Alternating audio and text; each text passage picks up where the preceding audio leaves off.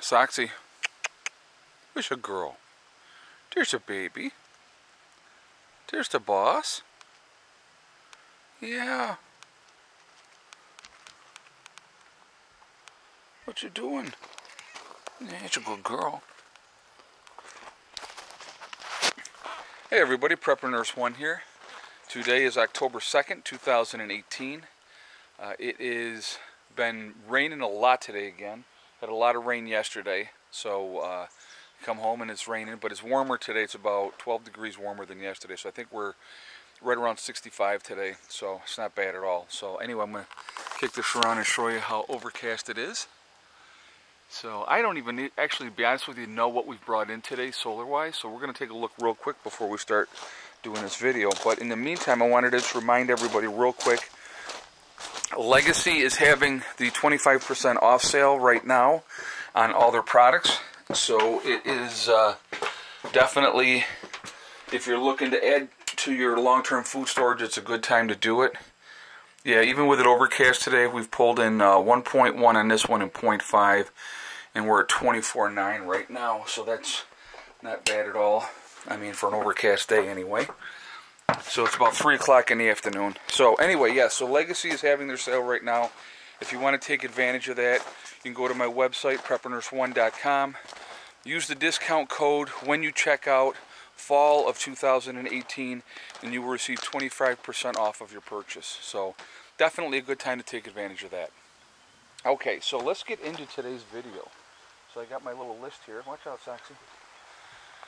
So we're going to talk about Yellowstone and Steamboat Geyser, what's really going on. Okay, so Steamboat Geyser just went off again on September 30th for the 21st time this year. Alright, so we're, talking about quite a bit of activity on there, and we're going to talk about the duration and stuff like that in a minute. But, so let's go do a little history first about Steamboat Geyser, okay? So first of all, a lot of activity this year with Steamboat Geyser. How frequently does Steamboat Geyser go off? Let's talk about that real quick first. Anywhere from the duration of 4 days, 6 hours and 45 seconds between eruptions, to 9 years, 216 days, 9 hours and 20 seconds between 20 minutes between eruptions. All right, so it can be dormant for a very, very long time, and then all of a sudden there's activity. So the last time that we've had activity to this level was when? Okay, 1982 was the last time we've had as much activity with Steamboat Geyser as we have right now. Okay, and it went off 23 times in 1982. All right. Before then, it went off 22 times in 1965. It went off 29 times in 1964, and then it went off 26 times in 1963. So basically, since 1982, there hasn't been a tremendous amount of activity with Steamboat Geyser until this year. I mean, the most I think that it had in 1 year between 1982 and this year was 3 times it went off. So the increased activity with Steamboat Geyser this year, is it something to be concerned about or worried about? Well, first of all, let's talk about the average time of the eruptions when Steamboat Geyser goes off. Generally, it lasts anywhere from 14 minutes to about 40 minutes. That's the normal average. Generally, lower to the 25-minute range is like the longest that it goes off. Okay. So this year, we've had increased activity, obviously, with Steamboat Geyser. So the last 5 times Steamboat Geyser has gone off, let's talk about that real quick and how long the durations were. Okay, so the 5th time ago that it went off for 43 minutes and 8 seconds. Then the second most recent, or the 4th most recent one, it went off for 55 minutes. Then the 3rd most recent was an hour and 15 minutes. The 2nd most recent was an hour. And then the one that just happened September 30th, it lasted for an hour and 15 minutes. So obviously that's much more increased length of time with these, between, if you want to call them eruptions, with Steamboat Geyser. Okay, so is that something to be concerned about? Could be. I mean, it's definitely something to be, in my opinion, it is definitely something to keep an eye on. With the length of these eruptions going off with the geyser, and it's shooting hot steam and water and stuff up to 300 feet in the air. And for an event to last for an hour and 15 minutes, that's a long time. I mean, that's a really, really, really long time.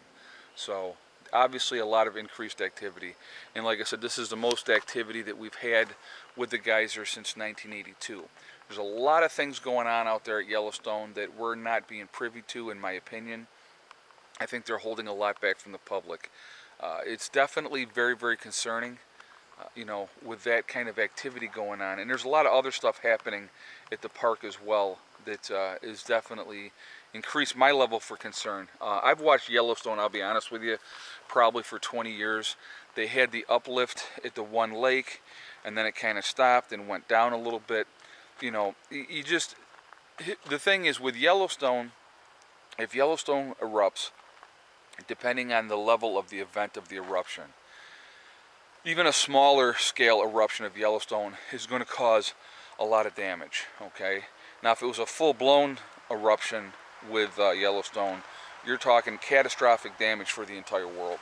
I think, I'm not exactly sure the number of supervolcanoes in the world.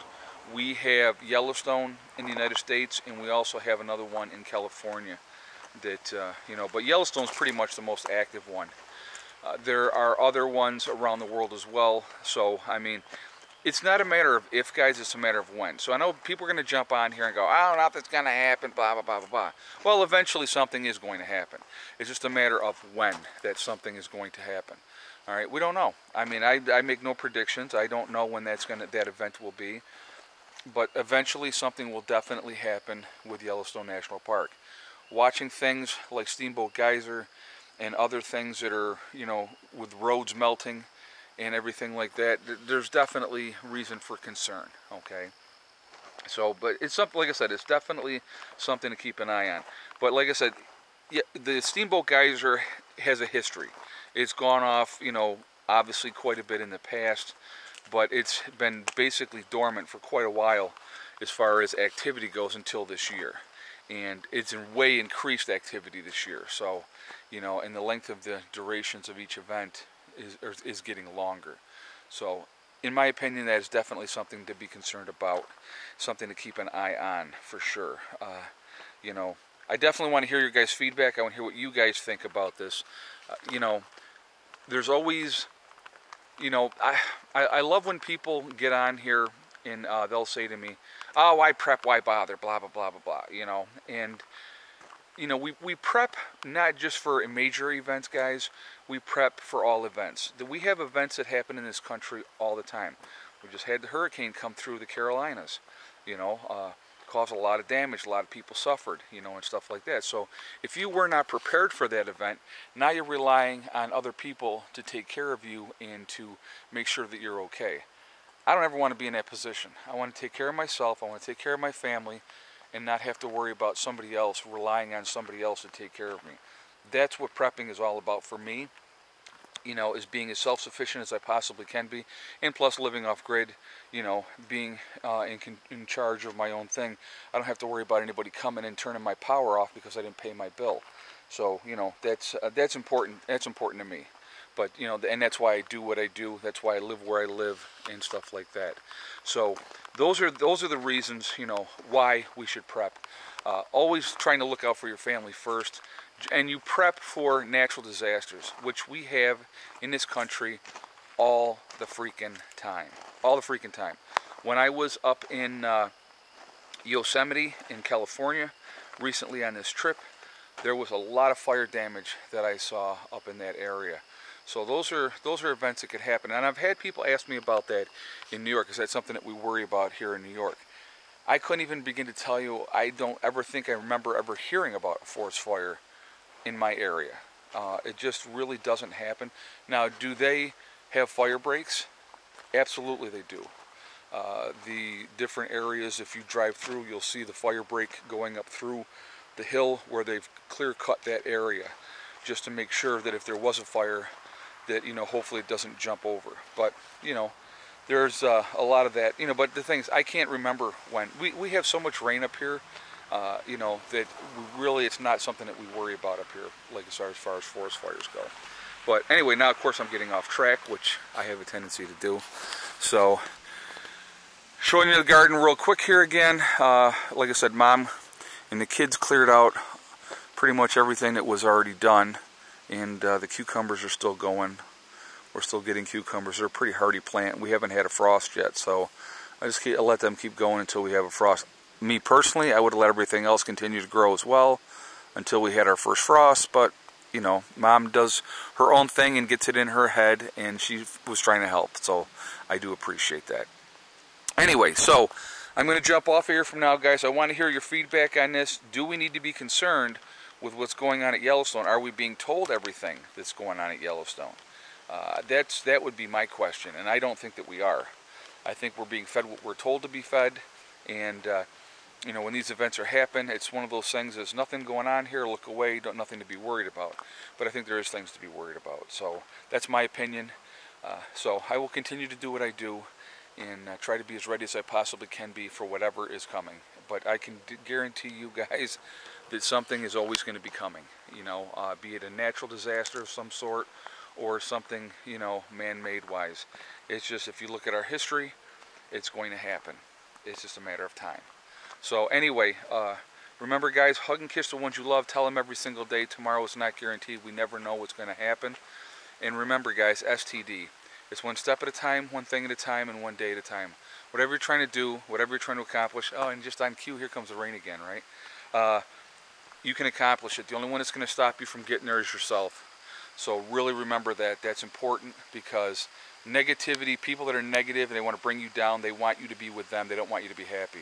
Choose to be happy, okay? I will talk to you all tomorrow. Have a great day. Prepper Nurse 1 out for now. Now the rain's coming again, so I am out of here. I'll see you later. Bye.